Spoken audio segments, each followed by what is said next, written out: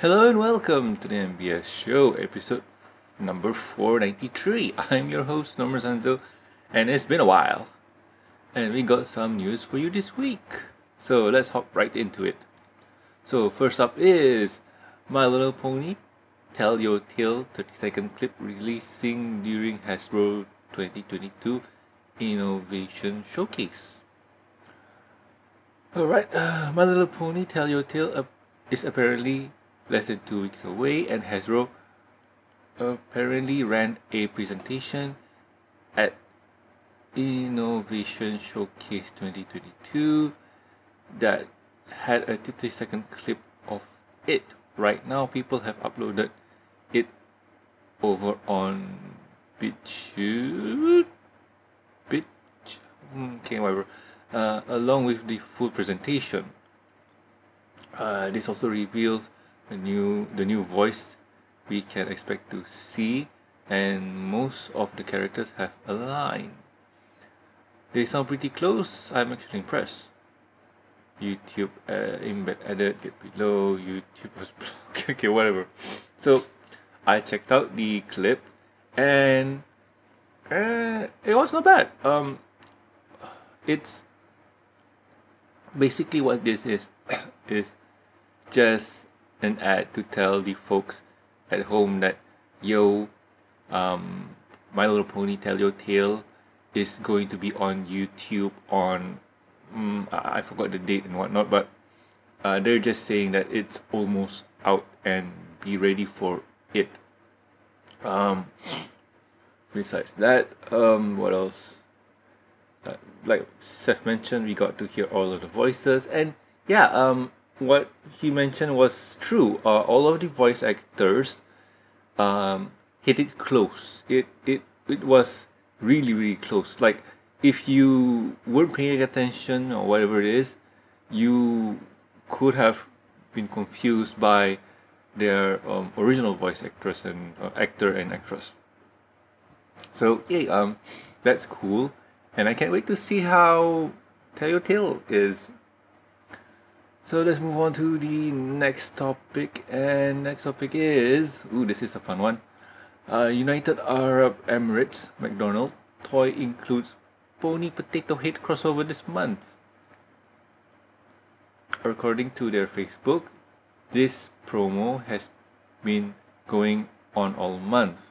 The UAE version of McDonald's is rocking Potato Head ponies this time around, including Rainbow Dash, Pinkie Pie, Applejack, and Fluttershy, mains and bodies to deck your potatoes in. We don't often see AJ at the front line for front rest.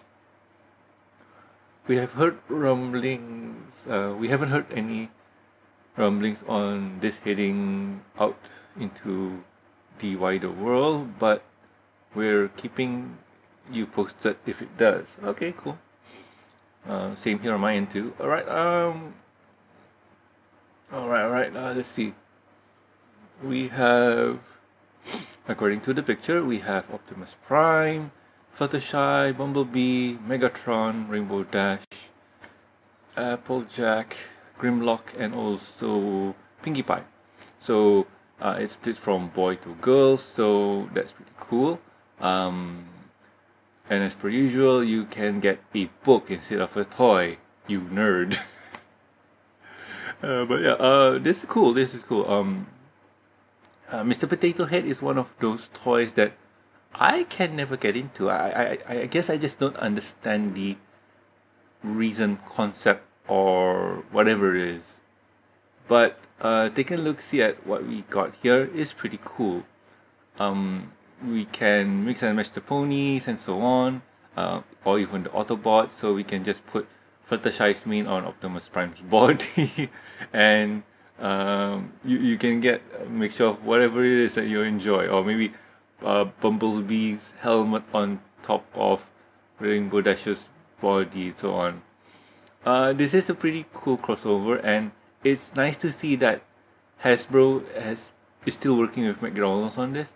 And this is not the first time. They've been doing this crossover for a while now, so that's awesome.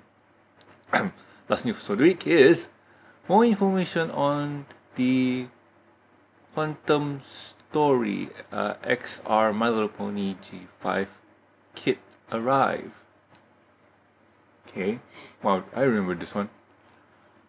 Alright, let's see. Way back in December, we posted about a company called Quantum Stories that was taking the My Little Pony G5 story and converting it into an XR style storybook. Today they released a new press release detailing a bit more about the virtual features of what we can expect out of it. We already knew it was a hybrid of augmented reality, virtual reality, and regular reading, but they go into detail on how the actual process works. It sounds like the focus will be on achieving points that unlock things from previous chapters that let you zoom back and check things out, promoting repeat reads. Ooh, okay. I'm popping. Okay.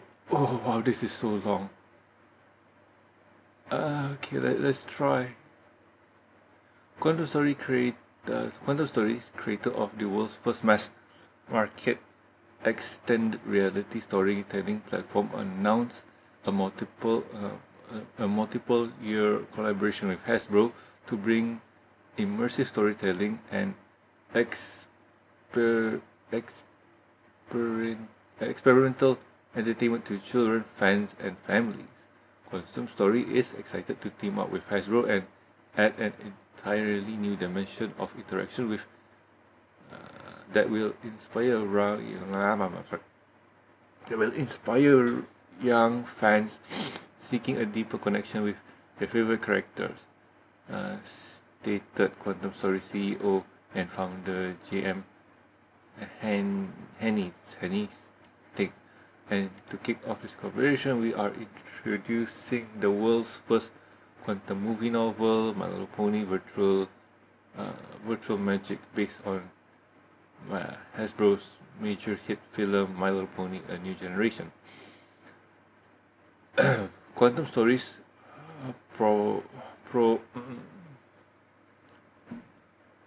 what's this? Proprietary XR platform revolutionized reading through a multi-sensory, self-paced and engaged framework meeting the needs of the new generation. This immersive approach to layer. Okay, man, I'm just gonna skip a lot of this. So, from what I can understand, and the basic idea is to combine, or is to move the idea of reading into the new generation. I know it sounds strange and stupid when I say it, but the idea is really cool. What they are trying to do is they are including augmented reality, and virtual reality into reading.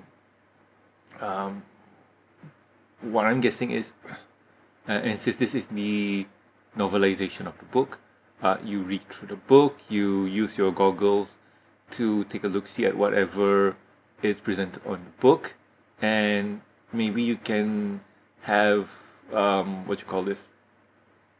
Izzy or Sunny pop out from the book to see, oh, this is Sunny, this is how she looks, blah blah blah.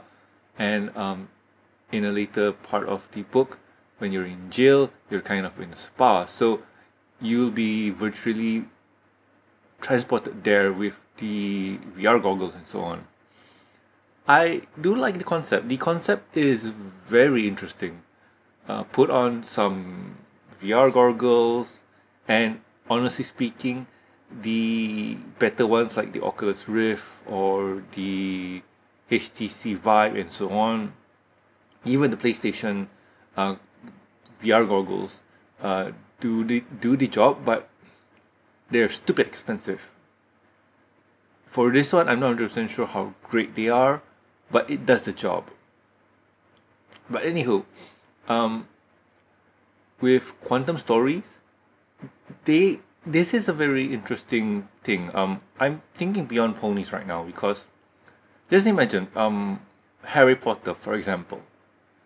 I know it's not that their IP is a bit tarnished now, but just imagine that for a bit. Reading through things popping out of the book and so on, and maybe you're experiencing it in first person and so on. I mean, that could be really cool.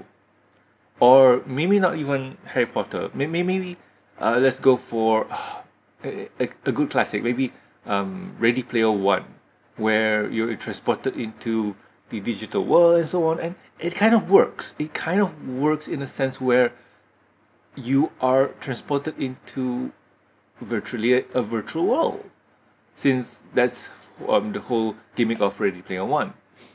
And yeah, the potential and idea for quantum stories product here is through the roof.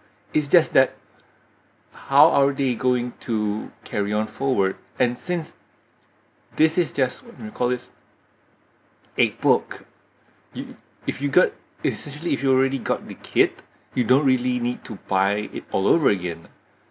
And I'm just guessing that the device or the goggles are just goggles and you need to use your phone for the app and so on. I'm just guessing that's how it works. But let's just say it's that. So you use your phone. Your phone is pretty powerful. You use a Samsung Galaxy something or a iPhone, whatever it is. So the power is there and so on.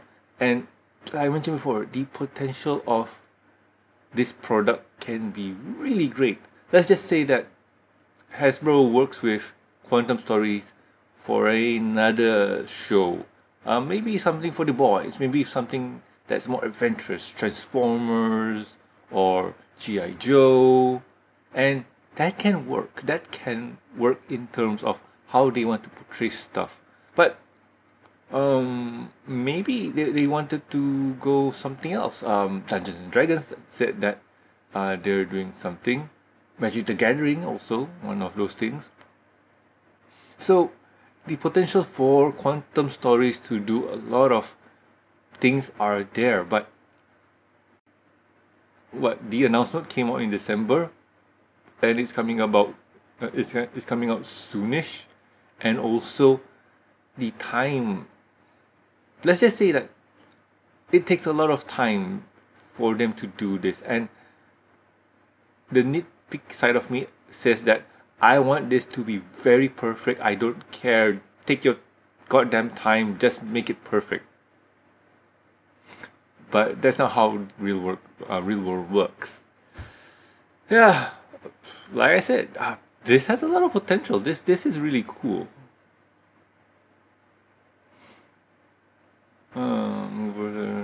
Okay, cool. They have been around. They do stuff. And with that's the news for this week. I know I've missed about 2 weeks of podcasting, and it's been really crappy. Not much news came out and so on, so I haven't been doing much. And anyway, let's move on to the next topic. What have I been doing in my week? So, personally, I'm not feeling that great. I'm having a headache and so on, and I'm really trying to get over it and whatnot. But it's a bit hard. Maybe I need to take a shower or so on. I don't know. I don't care. But let's get back to what I've been doing. It's going to be a bit of a repeat, but I've been playing Magic Gathering at my local game store. There's a league going on, and that's been fun. Been helping the TO with a bit of stuff. Nothing much, just listing down stuff, looking at brackets and so on. And yeah, it's just the normal not really full on blah blah blah, but it was really fun to do that. On the Saturday, I played a bit of D&D, and the story for that is really going. It's really exciting and fun. If you would like to hear the story, you can go to my personal YouTube where I upload the adventure, and you can get to see or whatever it is that we're doing. It's a lot of fun there. So other than that, let's see. Other than doing all that, yeah, some of you might know that I'm fasting for the month of Ramadan, and I've been doing this for a while. Like, if you recognize me, I've been doing this, blah blah blah. So it's nothing new. So the energy level for me is going to be at a mid. So forgive me for that. But one thing that I have failed in reporting is that the MBS Show is. Give me a second. Me with brain power, me no great. Oh boy. Yeah. The MBS Show is 10 years now. It's been going on for 10 years running. So we hit a decade. Yay! I'm surprised. Honestly, I am surprised that we have lasted this long. I guess it's a bit of a, how do I put this? It's a bit too late for me to talk about all the things that happen and so on, but I guess I can just chat a bit. Yeah, I guess. So the MBS Show started, or had its first episode uploaded on, or recorded on February 25th, 2012. Yes, 2012, where me and a friend were talking about ponies and so on, and it's kind of fun. It's really great, and yeah, it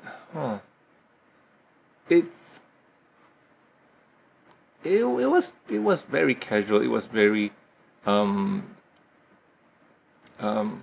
casual. Yeah, it was very casual. Kind of the structure was kind of free form, and then later on it was more structured into following the patterns and rules and so on. It was a bit rigid, and as time goes on, you notice that it became more looser and looser until I think the end of last year, where I mentioned that I won't be posting. I won't be forcing myself to do a show every week if there's no news to cover. So that's why you get 1 week gaps or 2 weeks gaps in content, because there's nothing to report on. There's no news on EQD that I find interesting that I want to report on. So give myself a break and just let things flow naturally. So throughout the years of doing this, I'm amazed at how resilient I am and dedicated I am in doing this. I just keep posting and I just keep recording. I just do this, and the reason is I enjoy recording. I enjoy doing this. Doing this feels really great. Really awesome. I get to talk to you, the audience at home, about the things that I like, and complain about the things that I like. I just enjoy it, man. I just enjoy it. Like, doing this for 10 years now. Goodness me. There's no fanfare, there's no special guest, or there's no nothing. I mean, that's how different the show is from now compared to whenever it first began. And now, honestly, I enjoy it. I enjoy it a lot. I enjoy reading the comments. I enjoy replying to them. Man, like I I really appreciate you guys watching this. I really appreciate you guys just being there for me. To all the guests that came on, and to all the emails that came in, thank you so much. And to all the supporters, which I will read out later on. But in the end, thank you so much, guys, for supporting the show. You guys are you guys are the motivators. Just watching this, just being there and stuff, like wow, 10 years. I honestly don't know what to say. It's very surprising. 2012. I'm trying to remember. I'll go personal a bit. I'll go personal a bit because usually this kind of stories I like to talk about it on the Patreon exclusive. If you would like to hear more, to subscribe. But this one's for you guys. 2010 was not a great year for me. It it's it's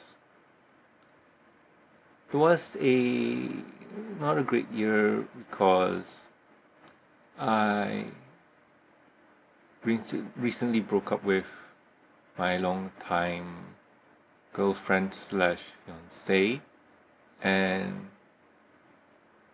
I was in a rut. Sorry. I was in a slump where I was not feeling great, not feeling happy, and so on. But that was the year where I built a strong friendship with a friend of mine. We started playing Cardfight Vanguard and got to know some of the people that market the game and so on. Like we met one of the people who was in charge of Bushiroad at the time, and that was fun. That was a lot of fun. And then it's not that bad, but still, card game can only carry you on for so long because how do I put this? Card game is a fandom where you need to be up to date with a lot of things and it needs money. Yeah. So as times go on, I notice a lot of things on the interwebs, especially about ponies. And when that came about, I'm wondering like, what is this? Why? Like, why are people talking about this? And mind you, Pony came about on October 10 of 2010. So I, curiously enough, hop onto YouTube, take a look, see, slowly watching the show from YouTube, not really caring that much, not really investing much time. And I was kind of like, oh, okay, this is not bad. This is not bad. And I remember the episode where the CMCs wanted to discover the cutie marks and wanted to perform, and they got on stage, they looked like Kiss and they sung terribly, but that didn't really stop them. It made them eager to find their cutie mark even more. And from that point on, I kept watching and watching until there was nothing more to watch. Then that's where I discover watching TV live from the US. So I watched. I think I remember watching the season finale or two of the last episodes, something like that, live, and just experiencing like, oh my goodness, this is fun. Like, oh wow. Mind you, show was appearing on 10 a.m. Eastern or 11, and I'm watching it here in the PMs, and oh my goodness, this was crazy. So watching it and enjoying it and just kind of being into it slowly, not really doing much. And after a few months later, I think what season 2 came out. I kept watching, and after watching lesson 0, that is where I felt that I need to contribute back to the community. Like, I need to do something. I can do art, I can do songs, I can do writing. So what can I do? This. So I just did this. Interview local artists and so on. Report on news and this and that, and expand to the MandoPony universe. And my goodness, after all these 10 years, I would have never imagined doing this consistently. I would never have imagined that me being on here doing a podcast every week, every weekend, spending time in front of the microphone, talking to you guys at home, talking to the guests, just man, this is heavy. I would have never imagined that I'll be doing this and enjoying it a lot. And in all honesty, if my ex didn't dump me, I don't think I would be doing this. And I don't think my life would be as happy as it is now. Honestly, everything can be a bit better. Like they say, the grass is always greener on the other side, so on, blah blah blah. But honestly speaking, I like where I am now. The things that I enjoy, the things that I know, and this, I just enjoy it a lot. And getting to know you guys at home, who comment and talk to me, comment on the show and so on, like, I how do I put this? I appreciate it a lot, and I look forward to reading what you have to say. Oh boy. So, long story short, show started out because I got dumped and I enjoy ponies, so I wanted to contribute back. That's the long and short of it. So, and usually with this kind of thing is, where do you see yourself in another 10 years or 5 years or so on? Honestly speaking, I have no idea. I'm just doing this because I love the show. I just love doing it. So there's nothing more to it than that. I appreciate the people who support the channel. So that's great. We'll be giving them a shout out when I close out. But overall, I think I'm just gonna do this. Like, I'm just gonna do this until I don't. And one of the few things that I noticed that I don't like to quit. I don't like to stop. It's the comments, the views, the likes. Those are motivators.